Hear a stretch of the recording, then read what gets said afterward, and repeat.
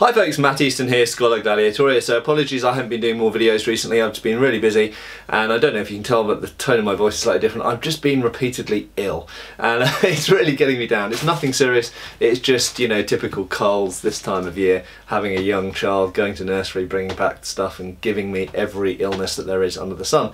But to get to the point of this video, a lot of you in the past have asked me to talk more about flails. I have a disclosure to make. I actually made a large video about flails quite some time ago and I was never quite happy with it and I ended up not pushing the publish button, and I've since decided that was a good idea because it was a rubbish video. But I will do a better video about flails at some point in the future. I have done, if you haven't seen it, I have done a previous video talking about flails and the fact that flails were a thing, and they were something that was around in the Middle Ages but not particularly common, but they do appear in period artwork and they even appear, a certain type of threshold type flail appears in a treatise as well, a fencing treatise. But related to flails, kind of, is the subject of percussion weapons, be it an axe or a mace or a warhammer. And one little point that I was thinking about, and a lot of time when I see people do unarmed self-defense stuff against knives, they aim to essentially arrest or stop or control the hand or the forearm, because that makes quite a lot of sense really, if we're honest about it. Unless you can run away, which is obviously preferable, unless you can use another weapon like a pistol or your own knife or a sword or whatever. If you have to fight someone unarmed versus knife, then trying to control their weapon arm and trying to get the weapon off them is very clearly a good thing to do, and there are many ways that you can do that. But when I see people encounter things like baseball bats, for example, or I've even seen a demonstration done against a pool cue or a snooker cue for those of you in the UK, although we do have pool as well, but anyway, and they encounter the person's arm or hand, and then very often in these demonstrations the weapon stops swinging. Now this is the point I want to make in this video, and where it connects to flails. So a lot of people cite the strength of a flail is that if you stop the shaft swinging, the other one still swings around and hits you. Now that also happens with these, because in actual fact when you swing a weapon that's very end heavy, and even something like a stick or a sword this does apply to, but it's more of a factor when you're dealing with something where essentially the point of balance is, look, somewhere near the head. Okay, so where it's a percussive weapon or an axe or a warhammer, something like that, because the end is so heavy, what happens is, if I was swinging this at someone, and you'll notice naturally with this type of top heavy weapon, you do tend to lead slightly with the hand.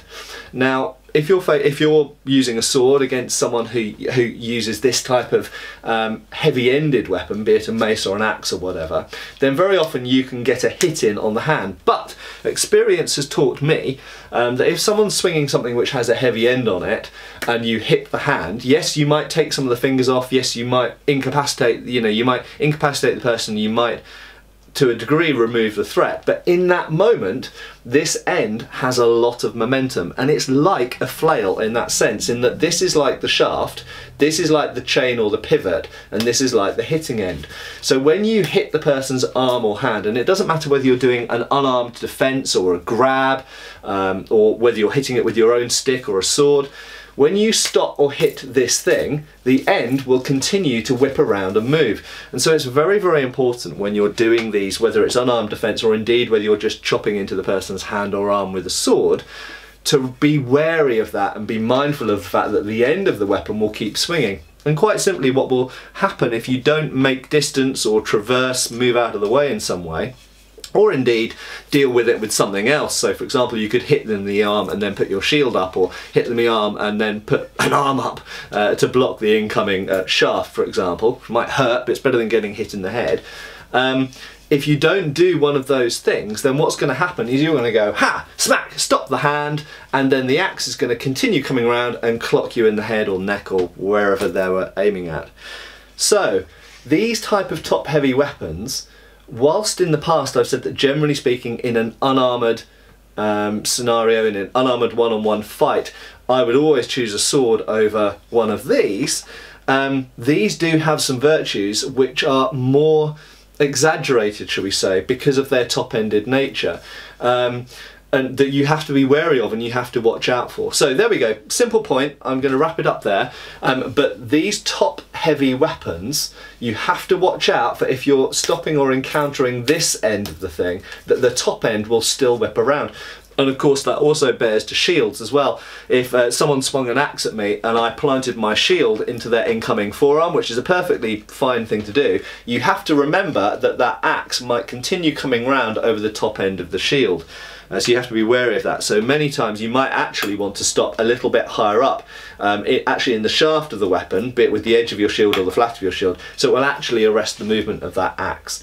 If you are forced to do an unarmed defence, if someone swings a baseball bat or a snooker cue at your head, then again be wary of this thing, and it's oftentimes better to move into the motion, as I'm sure many of you out there who do martial arts will know, move into or away from, or both. Okay, so if you move into the centre of the origin of motion, in other words towards their arms, if you move in towards their arms and away from the motion of the weapon, it's likely that that continuing swing is going to go past you and not hit you. But always be mindful of the fact that if it's something that's particularly end heavy, like an axe or a mace, it will swing round further because it has more momentum. Okay, something like a pool cue won't swing very much and it won't do you much harm.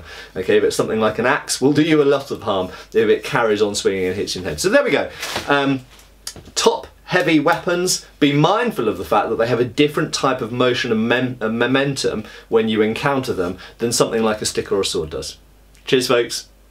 Thank you for watching. Please subscribe, follow us on Facebook. You can buy t-shirts through Spreadshirt, support us on Patreon, or follow us on Pinterest. Thank you.